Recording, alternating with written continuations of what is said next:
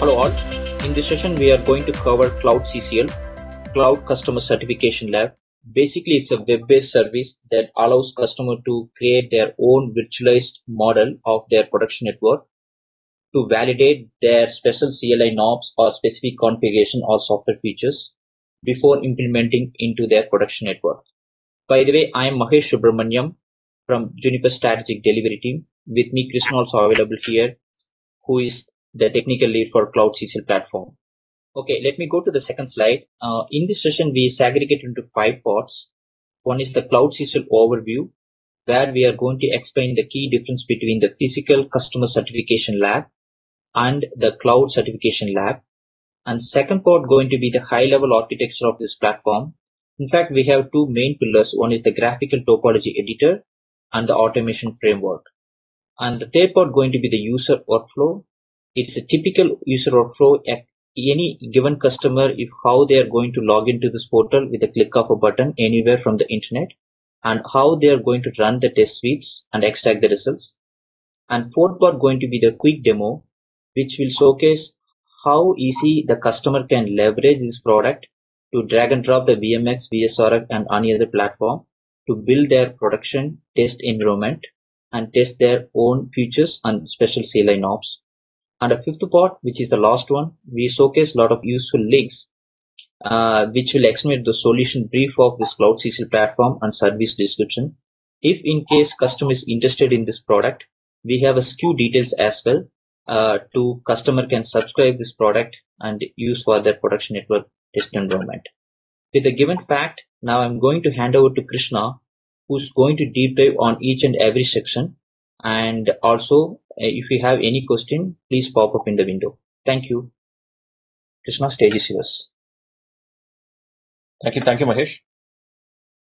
So we are going to see about the Cloud CCL, overview of the different components it has, and then we'll move on to the architecture and demo later. So Cloud CCL is a web-based platform. It's hosted securely and privately in Juniper data center and is available over internet. So there is no need for your customer to install any VPN solution for accessing this platform. It provides you with a GUI-based topology editor, which is pretty intuitive. It allows you to drag and drop the VNFs that you want into the topology editor, and then you can build your topology, virtual topology in minutes. So we have support for Juniper virtual products like VMX, VSRX, and other applications like Space, Northstar, JSA. And not just that, we also support vXia and Spirent. And so all of these come as a package with Cloud CCL. So when your customer subscribes for Cloud CCL, they will be getting access to the platform as well as these products with no additional licensing fees. And of course, it's a pay-as-you-go model. With a minimum of 25 VNFs and a maximum of 100 VNFs. So you can either subscribe to Cloud CCL annually or monthly.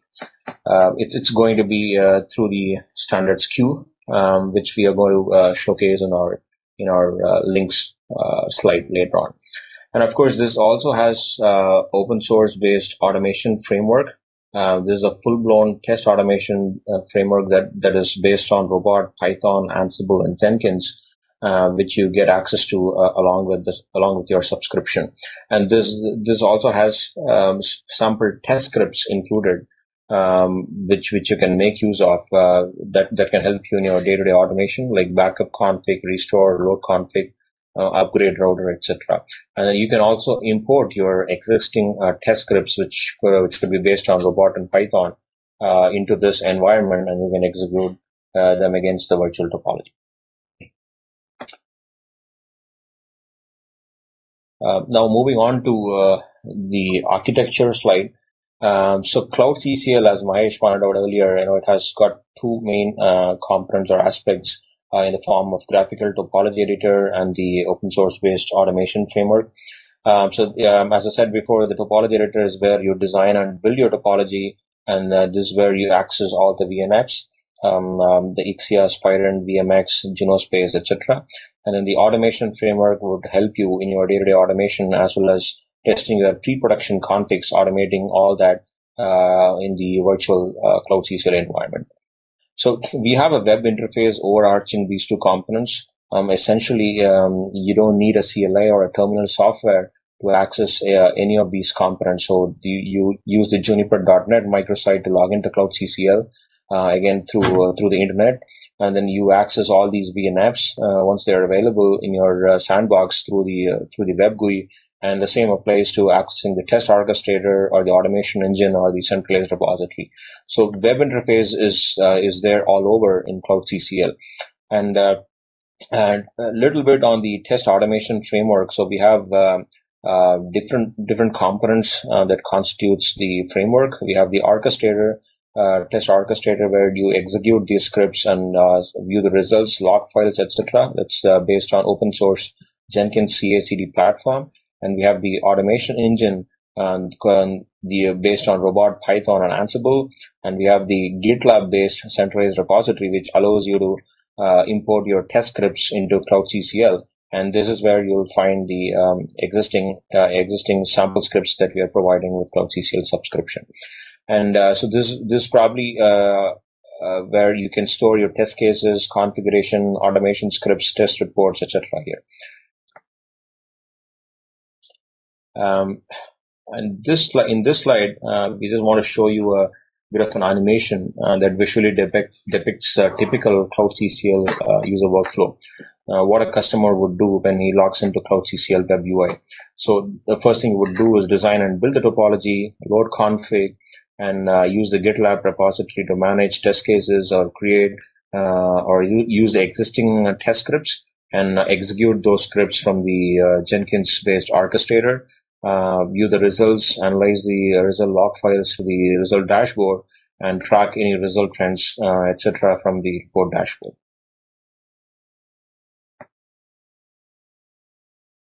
So now we are on to the demo. So before I show you the Cloud CCL Web UI, just want to give a clear picture on what the demo is going to be. So I've segregated this into two parts. The first demo would be to introduce you to Cloud CCL platform, the landing page, which we have hosted in Juniper.net website. And I'll be quickly showing you the graphical topology editor, where I'm going to design and build the topology. And in the demo too, I'm going to show you a topology that I've already built, which is based on miniature CoreNet. And I'm also going to execute a couple of automated test cases using the Cloud CCL orchestrator. I'm going to show you the result trends, the result dashboard, the report dashboard, etc. Now moving on to the demo, I'm going to open up my browser. I'm going to navigate into the Cloud CCL URL. So this is the URL you would want to type into cloudccl.juniper.net. As I said, the Cloud CCL platform is available over the internet, and we have integrated Juniper single sign-on with this platform. So when you type in cloudccl.juniper.net, this is the page that you're going to get. You can use the sign-in button to sign in using your Juniper credentials. I'm going to use my Juniper credential here. Log in. Once you're logged into the portal, assume that you have an active subscription for Cloud CCL. This is how it's going to look like. You've got a couple video tutorials here, which shows you how to create a topology, how to access the VNFs, how to add automation, etc. And then the standard footer, which has FAQs, literature on the resources that we support today, and then a contact us and terms and conditions for your perusal. So this said, I'm not going to spend much time on the portal itself. I'm going to click on this, which takes me to the graphical topology editor in Cloud CCL. Okay. So I'm logged in now to the Cloud CCL platform or the graphical topology editor. You see the blueprints and sandboxes. So blueprints are essentially network topology diagrams or the designs. And when you actually reserve that, it comes under sandboxes. So I'm going to quickly show you the blueprints part, how to create a blueprint with the existing templates that we're providing with, and how to reserve that, and then access your sandbox thereon. Click on create blueprint here, and then you're presented with these templates. These are templates that we are providing you basically for ease of use. So for instance, you want to try out an Ixia template. You have the blueprint, the topology editor is going to be pre-populated with the VMXs, vXia, and the automation VM. And say if you want to try with Spirent, the same applies. The graphical topology editor will have VMX, vSpirent, and the automation VM. And say if you don't want any of that that's hard, you want to start off in a new canvas, you can click on the empty blueprint here. So and then if you want the automation to be enabled in your topology, you can click on the automation template, and your canvas will be just pre-populated with the automation VM and the GitLab server. So for this demo, I'm going to choose the automation template. Just click on that. It's going to prepare the canvas for me. And as I said before, you have these two resources pre-populated. So these are the automation key components of the automation VM, the GitLab server, and then I'm going to be building my topology on top of it. So you can provide a name if you want.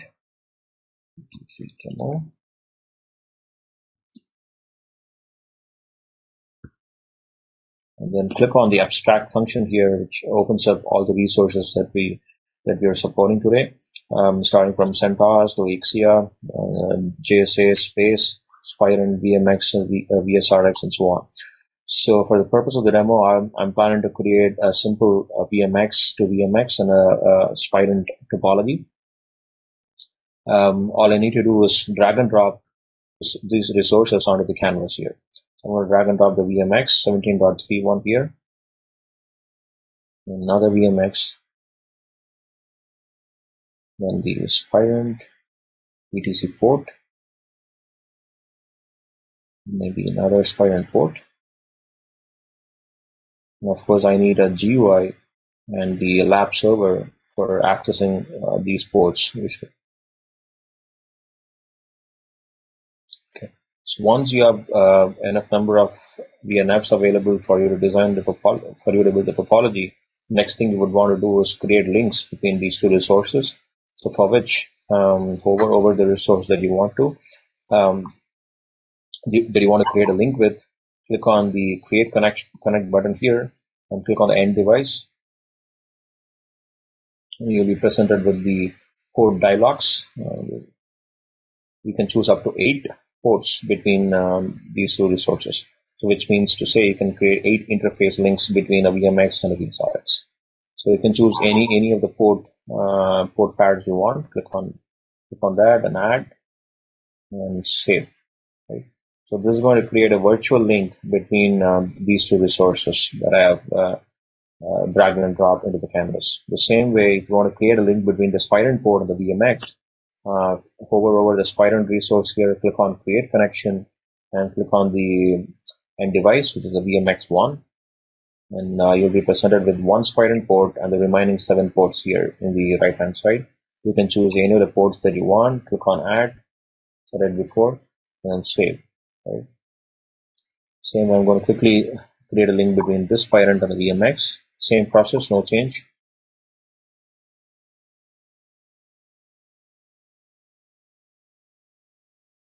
Okay. So once you're done designing your topology, you would want to obviously build this topology and access these VNFs, and obviously then load your configs, run your test cases, etc. So the next thing which you would want to do is click on the reserve button here. This is going to build your topology based on the blueprint that you have created. By default, the schedule is for 4 weeks, so which means to say this topology will be active for another month. If you want to create a topology for a couple of days, you can just click on schedule and say I want to run it for just a week or maybe a couple of days. I can choose a schedule. If you want, you can change the description here and then click on reserve. Right. So this is going to build your topology right in front of you. You're going to see all the VNFs spinning up, and then once your topology is built up, depending on the complexity of the topology, it's going to take anywhere between 10 to 30 minutes. You'll be able to access all these VNFs from the web view. So I just built this topology, and you see this hatched link here. This shows that the topology is being set up. and you see this status here set up, and it says it is estimated to end in 9 minutes, right? So once this topology is set up, you will be able to access all these resources from the web GUI, and then you can run your script, run your automation scripts, load your configs, etc. So we are not going to wait until this topology is going to be complete. So this is just to show you how to create, how to design and build a topology. I'm moving on to my demo 2 as I planned earlier, where I'm going to show you a CoreNetch prototype topology that I have built for this demo. I'm going to show you how to access the VNFs, and I'm going to cover quickly the aspects of automation, etc. So if you can remember, there are two things: blueprints and sandboxes. So if you want to find your topology which is already built, you should go to sandboxes. Just click on that, and it takes me to the sandbox dashboard page. These are the number of different demo topologies I have built. But for this demo, I'm going to take the CoreNetch prototype topology. So this CoreNetch as a prototype, as the name suggests, is based on CoreNetch model. You have four routers, 2 edge routers here, and then we have the Spirent ports pumping in traffic from these 2 ends. And of course, we also have the Juno Space application here, and then the automation resources, the Git server, and the automation engine. Right. So this is how a topology looks like when it is built. You see the active status here. It shows how many days, months, or hours it is going to be active for. And then you see all the green icons here that shows the topology has been built and these VNFs are accessible. So I'll quickly take you through the navigation. So if you want to access this VMX, just hover over the resource, click on options, and then you are presented with these 3 different options. You can choose any of these if you want. For the sake of the demo, I'll choose SSH because that's a popular option to log into a VNF. I click on SSH. So this creates an SSH in browser, right? So you don't need a terminal software to log into these resources. Of course, you're free to do that, but for quickly checking a config or quickly loading a config, which is not very big, you can choose this option. Wherein it creates an SSH session right in front of you in the browser. So as you can see, I'm already logged in to the router, and then I can type any CLI, Juno CLI that I want, and I'm just going to show the result of that CLI. And of course, you can load any configs that you want. If it's not that very complex, you can quickly log into this session, and then you can load them as you please. So I'm going back to the sandboxes. I'm going back to my CoreNetch prototype sandbox. I'm going to quickly show you how to access the Spirent GUI because that is obviously needed for configuring the Spirent ports. The same way, hover over the resource, click on options, and choose the RDP here, and then it presents you with this page. I'm going to minimize this. Okay.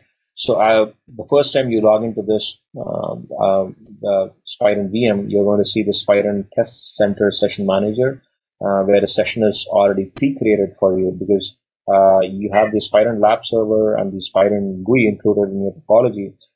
It automatically knows how many ports you have reserved in your topology, and it's going to present you with that. So all you need to do is log into this VM and click on connect, and it's going to open up the Spirent Test Session Manager, wherein you can configure the ports that you have created in your topology.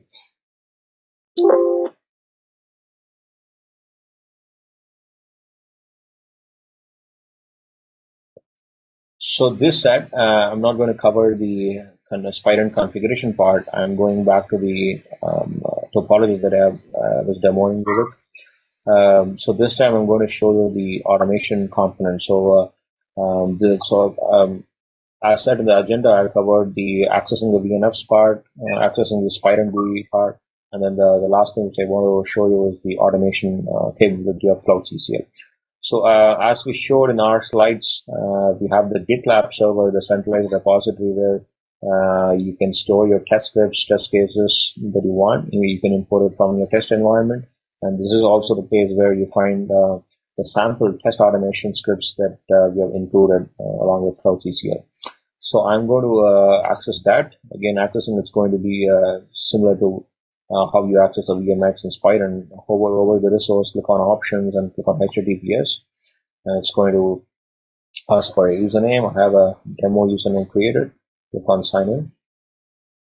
It's going to take me to this dashboard page, projects dashboard page, where I see these two projects pre-created for me. So one is the config backup, and other the specimen test scripts. So this is the sample test scripts project that I mentioned just a couple of minutes back. So this is where you'll find the basic test scripts written in Ansible, which helps you in your backup, restore config, load config, install Junos, etc. And this also has a robot Python-based test suite, which exercises protocols like RSVP, ISIS, MPLS, etc., which you can use as your starting point. And the config backup project is where your configs, your topology configs, are going to be stored in the form of a tgzip file. Later in the demo, to be precise, the next thing which I want to show in the demo is the Cloud CCL orchestrator, the Jenkins platform. I'm going to show you how to execute a couple of these test scripts from the UI. So all your topology configs, including the router and the tester configs, are created as a tarball, and then it is pushed onto this repository, or rather the project. So even if something happens to your topology, or maybe you have messed up with your config, or maybe config has been overwritten and you cannot get it back, you have backup of all your configs centrally stored here. And this GitLab server is away from your topology in the sense that it doesn't have any dependency on your topology per se. Even though you see this icon, this is merely provided for ease of use and for ease of accessing this link from within the topology. So this server, this GitLab server is away from your topology. So even if something happens, your configs are going to be safe. They're going to be stored here. You can always restore it back onto your topologies again. So this said, and I also want to let you know that using the new project function here, you can create any number of projects that you want, and you can import your test scripts from your testing environment, and then execute those scripts through the Cloud CCL orchestrator against the virtual topology. And I also want to emphasize that this is a GitLab server and not GitHub. So quite often people get confused with GitHub and GitLab. And GitHub is something which is public. It is a public repository, and obviously this is not that. So this is GitLab, and is again privately hosted by Cloud CCL team in the Juniper data center. And all the configs that you see here, all the test scripts, are going to be privately stored here. You are not going to lose any of this, and it's going to be active until your Cloud CCL subscription is active for you. I'm going back to my topology, the demo topology. I'm going to show you the Cloud CCL orchestrator. So for which hover over the resource CCL automation VM, and then again, so this is based on Ubuntu environment where you have those packages like Python, Robot, Ansible, or pre-installed. You can either SSH and go into that. So I'm going to skip that part, which is similar to what I've shown you before. I'm going to click on HTTP URL, which is going to present you with the Cloud CCL orchestrator. So click on that, and then it opens up the Jenkins dashboard. We call it the Cloud CCL orchestrator because this is where you execute your test scripts from. Here again, you see these two folders pre-created, the test automation and the provisioning automation part. So under the provisioning automation, you will see the backup config, restore config, load config, and install Junos. So all of these are going to be useful in one way or the other in your day-to-day automation. So obviously you will need load configs once your topology is built. And then if you want to test upgrade of any routers, you can use the install Junos job here. And the backup config and restore config, obviously, as I mentioned before, are going to be really useful. If something happens to your config, so you can always get it back. So we would suggest running up a schedule on backup config. So we have given you quite a bit of a detail on how to run this backup config job automatically according to your time zone. So this you can go through this. By default, it's configured to run every day at 12 a.m. which you can obviously change, right? And you can obviously run this job on demand too, which is what I'm going to show you now. So click on build with parameters. So this presents you the build with parameters is going to present you with these parameters here, which are all pre-populated, the Git server, Git username and password, etc. So all you need to do is hit build, and it's going to start a backup config job where it's going to take a backup of all your configs, including your tester and router, and it's going to create a tarball and it's going to push it onto the Git repository that I showed you a couple of minutes back in the GitLab server, right?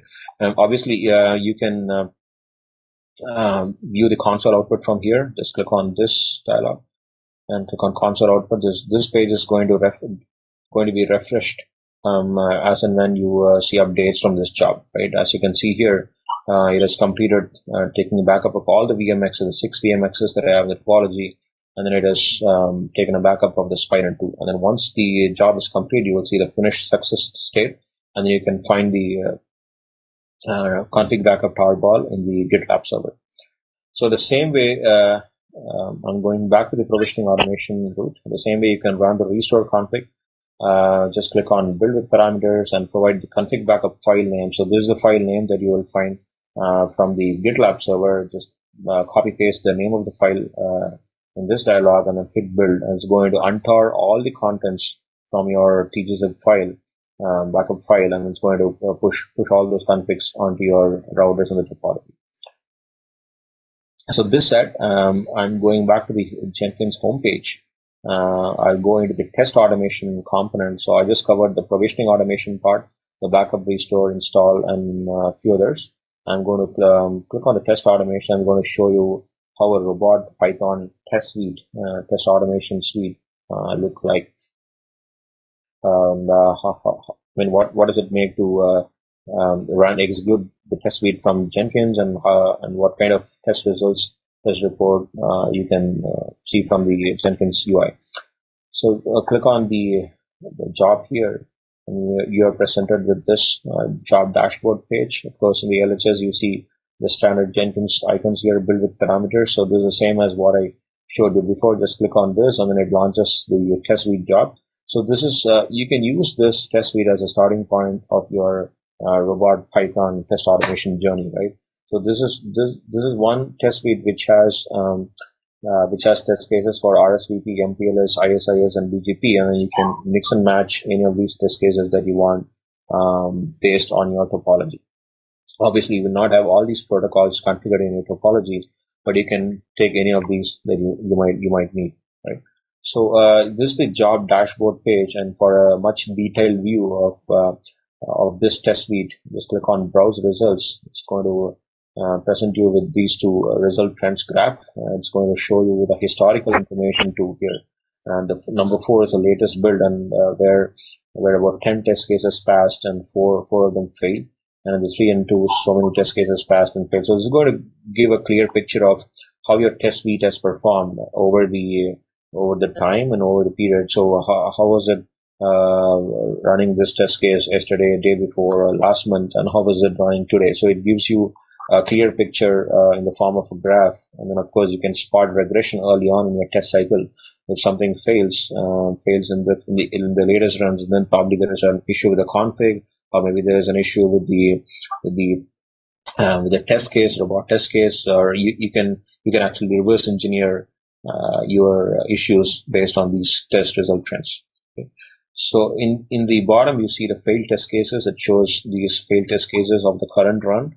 You can expand this, and it shows you a high-level error message on why it failed, etc. So this, for instance, the check MPLS interface has failed on the VMX 179. So this is one of the VMXs that I have in my topology, and this particular test case has failed there. Just click on that, and then it paints you this result trend and duration trend graph specifically for this test case, right?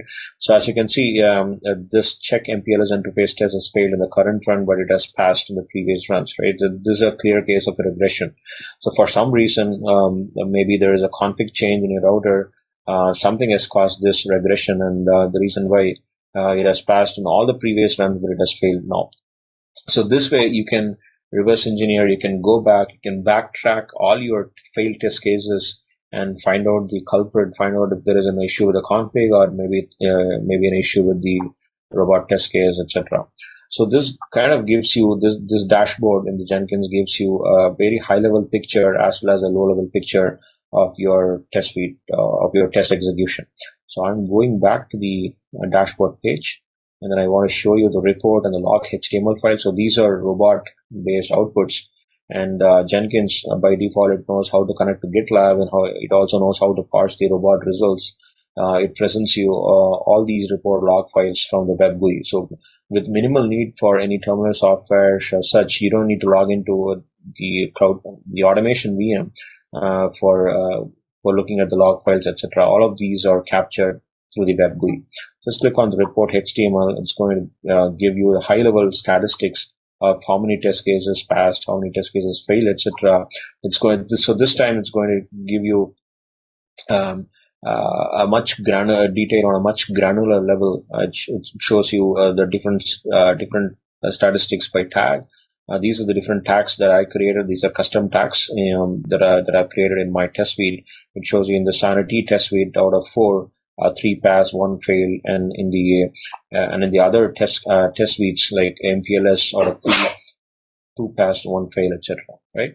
So I'm going to click on any of these test suites, sanity or MPLS, is going to present you with the next level of details. Right. The sanity, the check Junos version has failed, and the other test cases have passed. Just click on check Junos version. It takes you to the actual log file. It's going to show you the CLI that was running against your router. It shows you the output the router has emitted, and then finally it shows you that the test case has failed because the expected value was something else than the obtained value, right? So this is something I've mandated in my test case. And so this is how you go about analyzing your log files, and then you also get a high level report as well as a low level log file, so both engineers and managers can make sense out of the results or reports that come out of the Jenkins platform.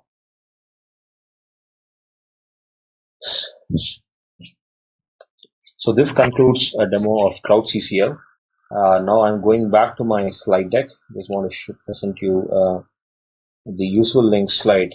And so these are a couple URLs that you can navigate to for getting more information on Cloud CCL.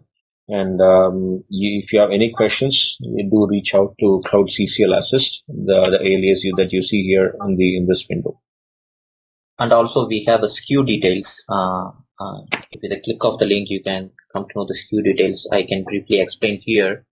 There is an annual SKU for 50 VNFs and monthly SKUs for 25 and 50 VNFs. And if you have any more questions, please contact us, and we are happy to help you. And moreover, we are happy to give a demo to account team as well as the custom team as well. And thank you all.